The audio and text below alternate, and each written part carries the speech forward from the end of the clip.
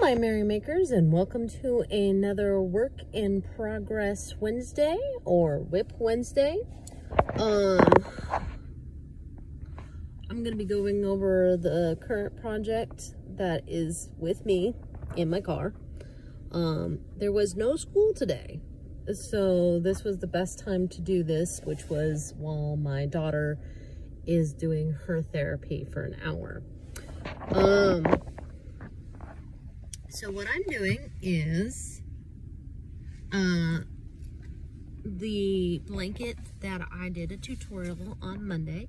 If you haven't seen that, please go back and view it, even though it's terrible editing, because for some reason my computer decided it did not want to launch its video editing software Monday evening. And since I had just been in the car for a couple hours, I put up what I could. I'm gonna repeat myself a little bit. In that video I mentioned that it's called Snowflake Eyelet Baby Blanket. It is a pattern that I found on Ravelry.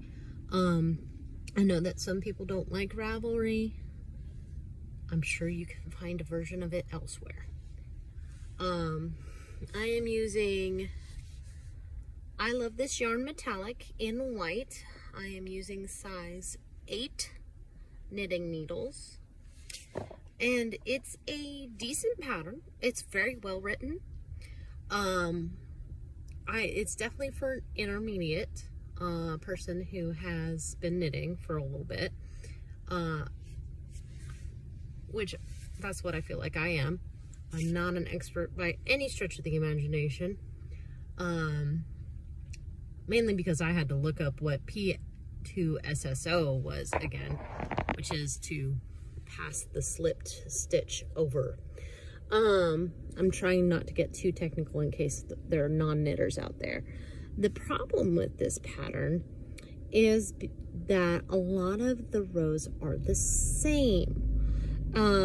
So sometimes you can get comfortable and make a mistake. And I've just seen a mistake. Where'd it go?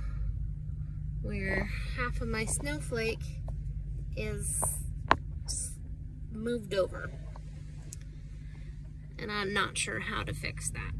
I'm actually not sure I want to fix it, to be honest, because I need this blanket done by next week, because that's when the baby shower is. Yeah, I'm probably not gonna fix it. The person who's receiving this blanket, I'm not sure what her crafting knowledge is, but I'm sure she won't see it, or if she sees it, she won't care.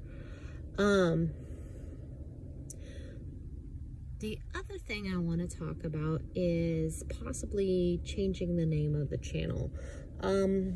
I've talked about this before in another video. Really didn't get any response from anybody. Of course, I know I'm still very small, so I might not get a big response.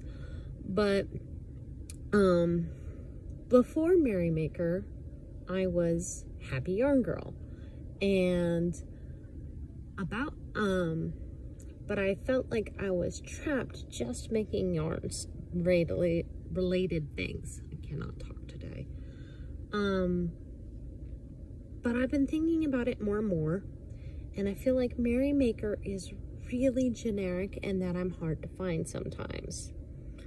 So I thought about going back to Happy Yarn Girl.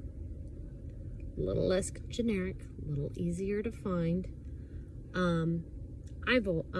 That's what my Gmail is currently, and that's what my website is currently, even though I haven't seen much traffic on my website either.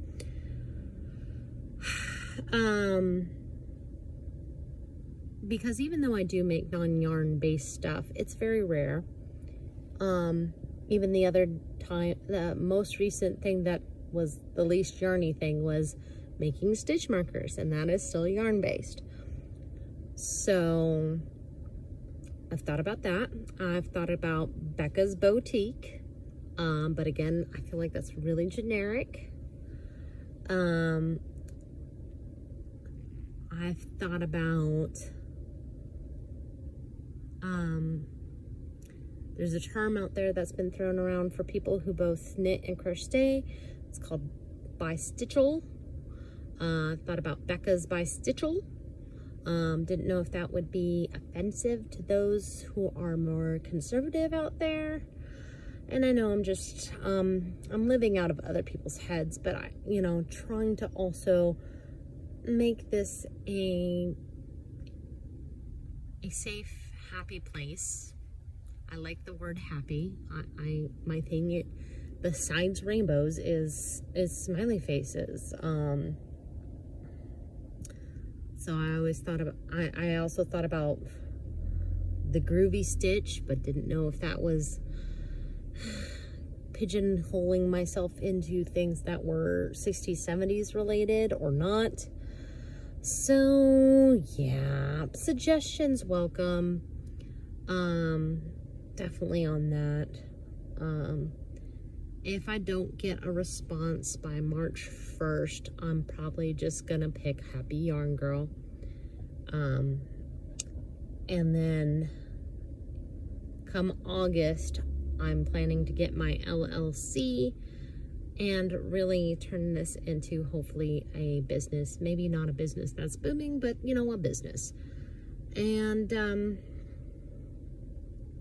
hopefully I'll make less mistakes in the future.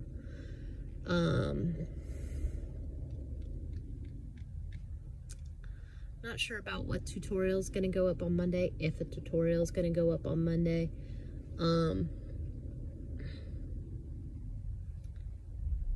Yeah, so I gotta admit, I'm not feeling myself. Had kind of a rough weekend and I've been mentally and emotionally recovering from that. I won't go into details, but just know that this is not normal for me. I'm usually much more perky and upbeat. And I've prattled on for way too long for this video. Anyway, if I think of something for Monday, there'll be a tutorial for Monday. Until then, make on.